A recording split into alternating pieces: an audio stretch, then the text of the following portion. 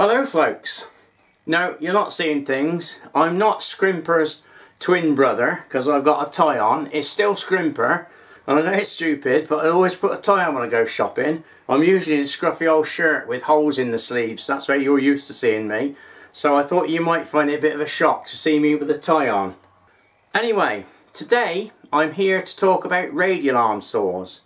And yes, you did hear me correctly. I did say saws in the plural, because I've got two. Now I know that's odd. Why would you want two radial arm saws?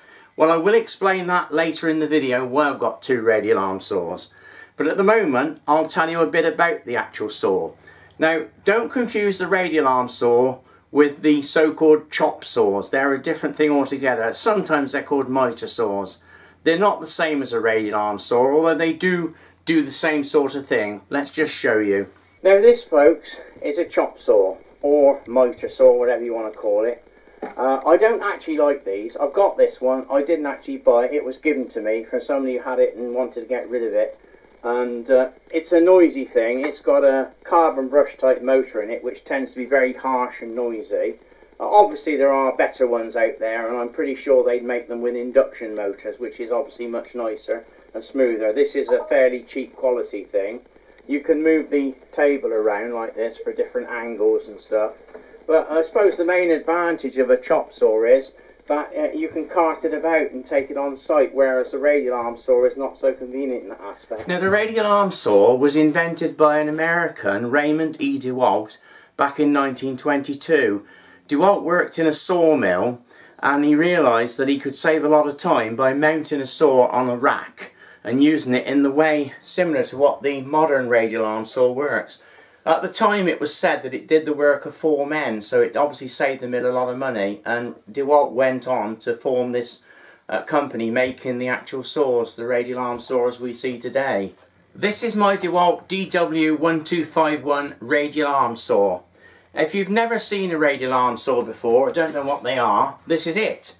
Basically it's a 10-inch circular saw blade, which rotates obviously, and you place your wood against the fence here and pull the saw across, and it cuts a lovely square edge on the end of the timber.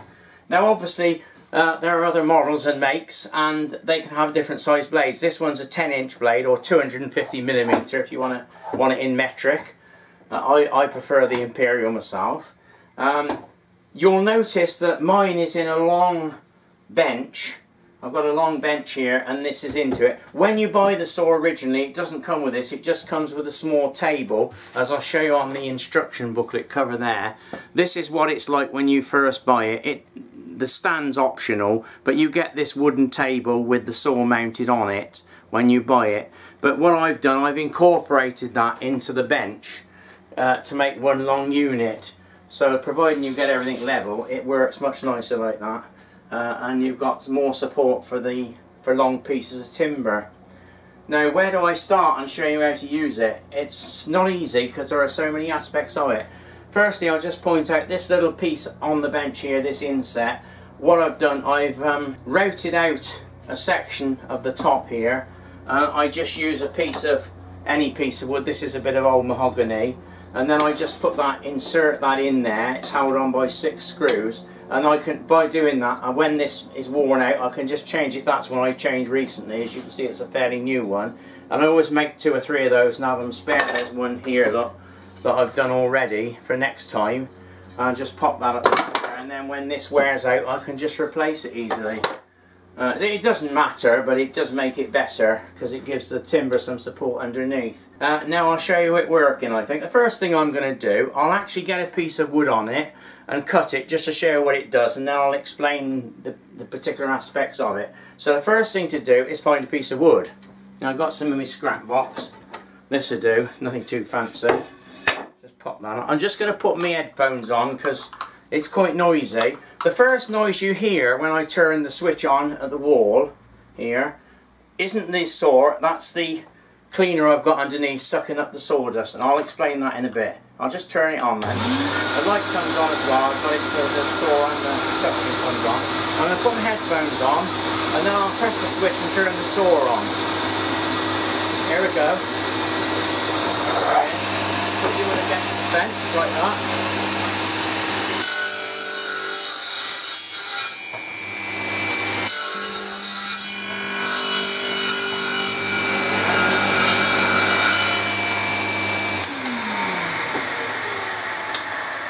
Everything with those on, and there's a nice straight 90-degree cut edge on there. Look, there's nothing really that will give you such a clean cut as that, actually, I don't think, anyway, because it will be square both ways. Brilliant. As I mentioned earlier, I've got 2 of these radial arm saws, and you're thinking, why on earth would anybody want 2? Well, the answer is you wouldn't want 2 normally, unless you were in a woodworking factory or something like that. You don't need 2 radial arm saws. But the reason I've got them is quite simple. I have an old friend who I've mentioned in my other videos, a Mr. Fowles, the late Mr. Fowles, and he was also into woodwork, and if I bought something, a machine, he'd come over and see it, and then he'd want one, so he'd go and buy one of his own. So when I bought this one, the DW1251, after he'd seen it, he went and bought this one, the DW1201, which is a slightly smaller model. Now, the reason I got 2 is that when he got older, he decided he couldn't do woodwork anymore. He couldn't get down to his shed, and he decided to pack it up and take up photography. And he wanted a camera, so we did a deal, and I bought most of the equipment out of his workshop so he could buy a camera. And this was in the deal. And initially, I brought it home. I didn't want it, so I stuck it in the shed. And it sat there for a year or 2, and then I thought, well, it's a shame leaving it in there. I'll clean it all up and put it into use. So, which is why I built it into this bench here. Now the thing is that sometimes if I'm using this one and I've got this saw set up, I might find that I require to cut a piece of wood off, but I don't want to alter any settings on here. So it's handy to have this, and I can simply use this one. Now I will show both working in a moment so you can see the difference, but basically this is a 1.5 horsepower model, the most powerful. This is a 1 horsepower one. The main difference is it's a smaller build. Also this one is a folding model. Obviously I can't fold it because I fitted it permanently into the bench, but the idea was that you could fold it and hang it on the wall, or you could take it away in a vehicle and use it on site somewhere, as you do with modern chop saws. But I've never used it as a folder. Now the main thing I use the saw for, well, practically all the time, is just normal cross-cutting to get a square edge on a piece of timber, and I don't really use it for anything else. I do sometimes cut a few dados with it for I'm doing jointing, but originally the saw was described as a home workshop, and it would do all sorts of different things. You could do cross-cutting, rip sawing, moulding, cutters and all sorts of things, and I will mention that a bit later on, but for the moment I'll concentrate on the sawing aspects of it, which is how I use it. It's set up at the moment for normal cross-cutting at 90 degrees, which is what it's used for most of the time. If you want to do a partial cut, then all you do, you just wind this handle and wind the saw up like this. It's a bit awkward because I've got some clamps on the wall behind. And as you can see, the whole saw raises from the table, so you can do a partial cut, which is useful if you're doing joints or dados and things. I'll just put it back down here. Now the other thing you'll notice around here, there are 2 handles. If you pull this handle down, it will loosen the whole thing. You can then, by moving this, you can swing the saw around, which enables the saw to be across and do a mitre cut. You can do any angle, but predominantly you can put it at 45 degrees to cut mitres on it. I don't do that. I've got a better method. I've made a jig to do that, and I'm going to show you that a bit later in the video. If you go down to the other side of the saw here, you'll see some more levers here. This one here loosens the whole yoke assembly, so you can pull the saw right out like this, swivel this around so the blade is parallel with the fence here, and then with the saw locked around like that, you can push your wood along through the saw this way, so that the wood goes that way and the saw will rip it to size. The only problem with that is it can be quite dangerous, rip sawing. It can throw the timber out at you. In fact, my old friend who I mentioned earlier, he had it set up in his shed and he decided to do a bit of rip sawing, and the saw caught the piece of wood and it shot it off like a bullet out the side, and it went right through the side of the shed and made a hole in his shed wall.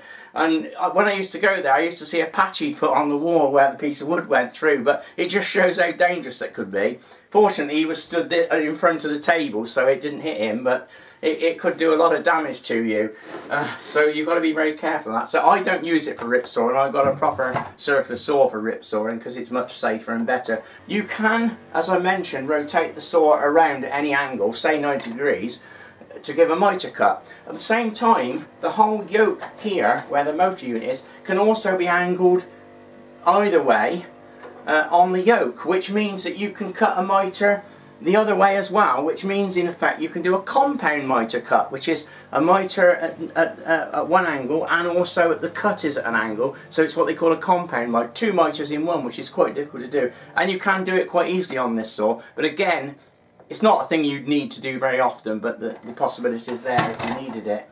Now the saw was advertised as a home workshop and it could carry out all sorts of operations as well as sawing, and it did come actually with a helpful chart which showed some of those operations that the saw could do. This is the chart.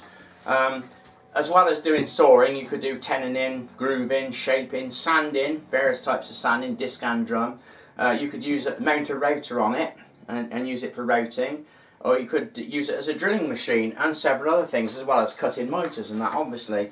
So it did come with that. It also came with 3 manuals. The normal operating manual, adjustment and operating instructions, and a manual of all the spare parts, plus this wonderful workshop handbook which went into 130 pages and went into a huge amount of detail on how to use the saw and what you can do with it. It even showed you how to make something. I think it was a table or something in the book. You don't buy many machines or anything today where you get such good instructions with it, and you're lucky if you get just a pamphlet telling you how to take the thing out of the box. And I think it's really marvellous you get that. On top of the manuals and the wall chart, it also came with some of the accessories, unbelievably. Normally you have to buy all these things separate, but for example it came with this disc for disc sanding, which you can take the blade off and mount that on and use it as a disc sander. Also came with this drum sanding unit, which you'll see I've never actually used. And you put this on in place of the saw blade, and you can use it as a drum sander, and it's not a cheap rubbishy thing like you buy today made in China or something. This is a quality product, and you can see it's made of aluminium with a rubber tyre around it. And not only did they supply that with the saw, it also came with a load of actual replacement abrasive things for it, and there's about 10 there. I mean, how often do you get something like that? You buy something, and then you have to go out and buy the sanding discs to go on it. This came with it, all free, included in the price, which is amazing, really. Not only did I get that, though, it also came with this, which is a dado set. Now, again, I've never used it. The idea is you've got 2 saw blades and these larger sort of cutters here, and then you can mount them together and then use it to cut grooves, and you know, once you've assembled it, it tells you all about it in the book. Again, like you can see, it's never been used, but this is for cutting larger grooves and things. And amazingly, that came with the saw as well, all included in the price. Operate instructions. I mean, that instruction book there, believe it or not, that's just for that little dado head. You get that today. If you buy a machine, you're lucky if you even get that with it, a complex machine. And this instruction book came with just the dado head. Amazing how things have changed. But I say I've never used it, and it's probably quite dangerous, I would think. But nevertheless, it's good to have these things. Well, that's all for part 1. In part 2, I shall discuss mitre cutting and my homemade mitre jigs, dust extraction, and more on using the saw in general. See you in part 2.